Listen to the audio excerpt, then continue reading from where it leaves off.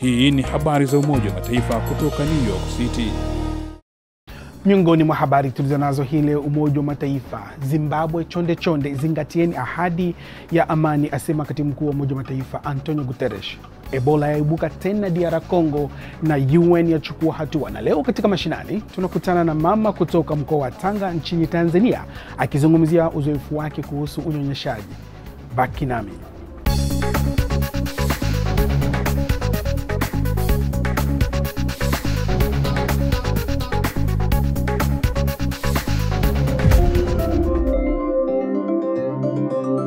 Hujambo na karibu katika habari za UN kupitia channel yetu ya YouTube UN News Kiswahili kutoka hapa makao makuu ya Umoja wa Mataifa jijini New York, na mimi ni Patrick Newman nikikusalimu leo Agosti 2 mwaka 2018. Tuanze habari zetu.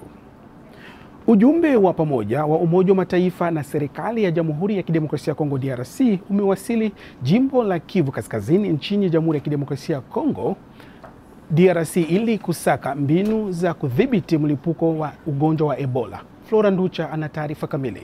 Hatua hii inafuatia tangazo la jana la serikali ya DRC kuthibitisha visa 4 kati ya 6 vya Ebola kwenye mji wa Beni na Goma jimboni humo, ikiwa ni siku chache tu baada ya Ebola kutangazwa kutokomezwa rasmi kwenye jimbo la Equator nchini DRC.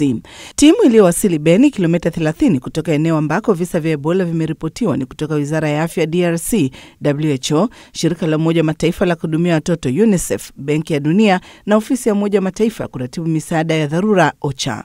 Akihojiwa na idhaa hii, msemaji wa WHO Tariki Jaserovich amesema kinachofanyika sasa ni uchunguzi wa kitabibu ili kujaribu kubaini ni watu wangapi wanaweza kuwa wameambukizwa, watu waliokutana nao, na kushirikiana na wahudumu wa afya katika mbinu za kudhibiti maambukizi na pia kushirikisha jamii. Hata hivyo, amesema kuna changamoto. Kivu Kaskazini ni eneo ambalo lisilo na utulivu na kuna mapigano. Tunatumai kuwa tutaweza kufika ipasavyo na kuweza kufanya vyema kama tulivyofanya jimbo la Equator, ambako miezi kadhaa iliyopita tuliweza kudhibiti mlipuko ambao ulitangazwa kutokomezwa wiki iliyopita. Jimbo la Kivu ya Kaskazini lina wakimbizi wa ndani zaidi ya milioni 1 na linapakana na Uganda na Rwanda.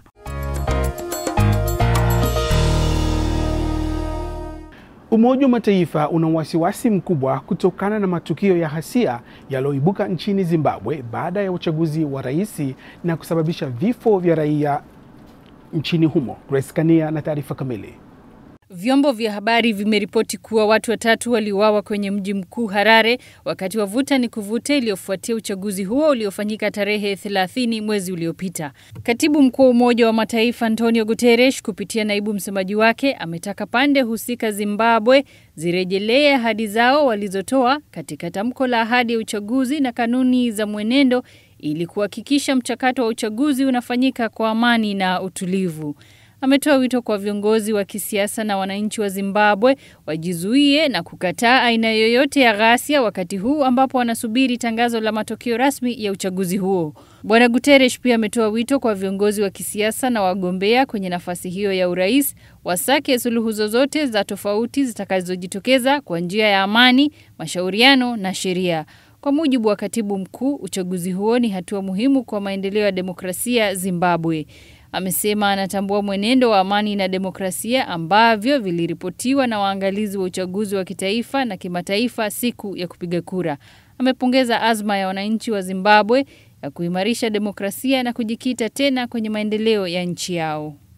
Punde ni mashinani. Leo tunakutana na mama kutoka mkoa wa Tanga nchini Tanzania akizungumzia uzoefu wake kuhusu unyonyeshaji wa watoto.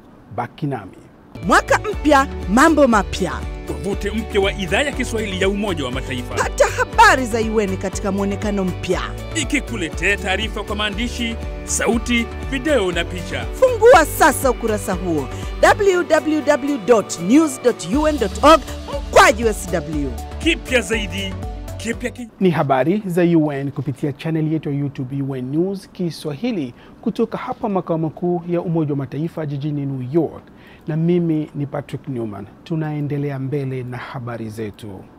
Utashi wa kisiasa ni msingi muhimu kwa nchi katika kufanikisha malengo ya maendeleo endelevu SDGs ifikapo mwaka 2030, na ni muhimu kwa serikali kuweka mchakato wa kisiasa katika kuwezesha hilo. Assunta Masowi na taarifa kamili. Hiyo ni kwa mujibu wa Innocent Maloba kutoka shirika la World Wide Fund au WWF linalofanya kazi katika takriban nchi 100 kote duniani, wakati akihojiwa na idhaa ya Kiswahili kwenye makao makuu ya Umoja Mataifa jijini New York, Marekani. Bwana Maloba amesema ni muhimu kwa nchi kuelewa kwamba malengo yote yanashabihiana, na hivyo iwapo utazingatia moja na labda usizingatie ingine, mwishowe hautaweza kuyatimiza. Kwa mfano, ukiangalia lengo kama lile la kawi, waweza kuangalia kuwa kawi inahusika sana na chakula. Kuna sera ambazo unaweza weka kwenye kawi ambazo zitaweza kuwa na athari kwenye upande wa chakula. Manake labda shamba ambazo labda zinaweza kutumika kukuza vyakula zinaweza kuwa zinatumika labda kukuza mimea ambayo inatumika kuweka kawi. Huenda ule mchakato labda kutengeneza miundo msingi ikitimizwa kwa njia ambayo hailinganishwi na yale matakwa ya kimazingira, huenda umetengeneza miundo msingi kama reli, barabara, na wakati huo huo unaharibu sehemu nyeti kama labda chemichemi za maji. Kwa mantikio ametanabaisha mambo ya kuzingatia. Ulinganifu huu unatakikana katika ngazi zote. Kuna zile ngazi za sera, takikana sera zikitengezwa ziwe zinatengenezwa kwa njia ambayo inaheshimu ule ulinganishaji, na kuna vifaa ambavyo labda vimetengenezwa na mashirika kadha wa kadha ambavyo vinaweza kutumika katika kila nchi kuweza kusaidia kukuwa na sera ambazo zinalinganishana, ambazo zinafanya kazi kwa uambatanisho ili kuweza kufikia sera nzuri. Na sasa ni mashinani, ambapo tunakutana na mama kutoka mkoa wa Tanga nchini Tanzania akizungumzia uzoefu wake kuhusu unyonyeshaji watoto. Kulikoni? Karibu. Mimi naitwa Lulu George, ni mama kwa binti wa umri wa miaka 13 sasa mtoto wangu.